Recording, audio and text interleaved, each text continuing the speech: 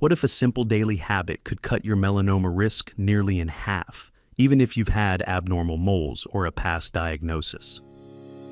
Welcome to Dr. Mercola's Cellular Wisdom. Stay informed with quick, easy-to-listen summaries of our latest articles, perfect for when you're on the go. No reading required. Subscribe for free at mercola.com for the latest health insights. Hello, and welcome to Dr. Mercola's Cellular Wisdom. I'm Ethan Foster, and today we're looking at the link between vitamin D and melanoma risk, why consistency may matter more than your blood test number, and how safe sun practices fit in. I'm Alara Skye, and the stakes are clear. The National Cancer Institute estimates about 104,960 new melanoma cases and 8,430 deaths this year. Many people respond by avoiding the sun entirely, but that can leave you short on vitamin D, an oversight the research suggests you can't afford. A recent study from the University of Eastern Finland followed 498 adults already at higher risk for skin cancer. Participants reported their vitamin D use and were grouped as regular users, occasional users, or non-users. This included people with atypical moles, precancerous changes, and even prior melanoma. Regular supplementation stood out. Among consistent users, 18.1% had a current or previous melanoma diagnosis, compared to 32.3% in non-users, a near 50% difference. Occasional users saw some benefit, but the strongest signal came from regular use. The study didn't find significant links between supplementation and basal or squamous cell carcinoma, or with photoaging markers. One unexpected detail was that protection appeared regardless of measured blood levels. In other words, the act of taking vitamin D consistently correlated with reduced risk, even when calcidiol levels didn't fully explain it. The authors noted that the optimal oral dose still needs clarification, and advised following national intake recommendations while evidence accumulates. Let's unpack the blood level question briefly. Calcidiol, the 25-hydroxyvitamin D measured on your lab test, is converted to the active form, calcitriol. A review in anti-cancer research points to a U-shaped curve. Risk rises when levels are too low or too high. Very high levels were linked with greater rates of certain cancers, so chasing extremes is not the goal.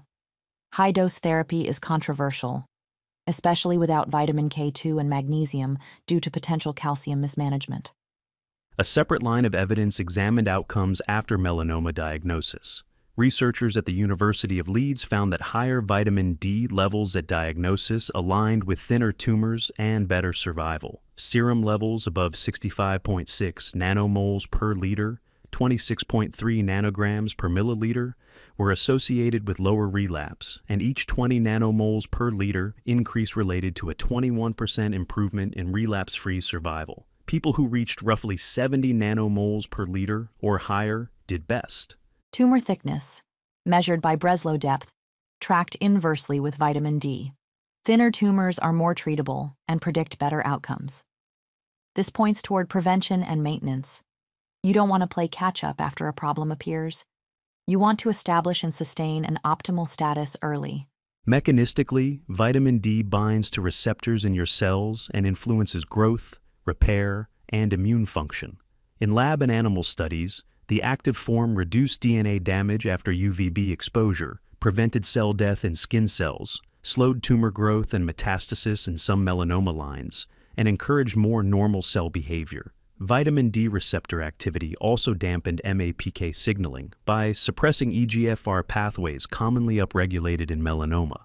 Zooming out to broader cancer data, a 2023 meta-analysis reported that vitamin D3 supplementation lowered cancer mortality by 6%, and daily dosing was linked to a 12% reduction. Observational work from Grassroots Health associated vitamin D levels at or above 60 nanograms per milliliter, 150 nanomoles per liter, with an 82% lower breast cancer risk versus levels below 20 nanograms per milliliter, 50 nanomoles per liter. These findings support the idea that maintaining a strong vitamin D status has far-reaching implications. How you reach that status matters. Safe daily sun exposure is presented as the best option. A practical sunburn test helps you calibrate. Stay just below the point where your skin turns even slightly pink, and exit the direct sun before any redness. Any reddening is a sign you've gone too far. There's also a dietary factor related to sun tolerance. Seed oils high in linoleic acid accumulate in your skin and can amplify oxidative damage under UV. The guidance here is to avoid direct peak sun exposure until you've eliminated seed oils for at least 6 months. Tracking intake with a tool like the Mercola Health Coach app's Seed Oil Sleuth can help you measure progress. A faster adjunct mentioned is pentadecanoic acid, C15-0. Consuming 250 milligrams daily may help purge stored linoleic acid from skin more quickly, with emerging research suggesting larger doses might offer more benefit. This is positioned as a way to shorten the window before your skin tolerates sunlight more safely. If you can't avoid peak sun during that transition, additional protective measures are suggested.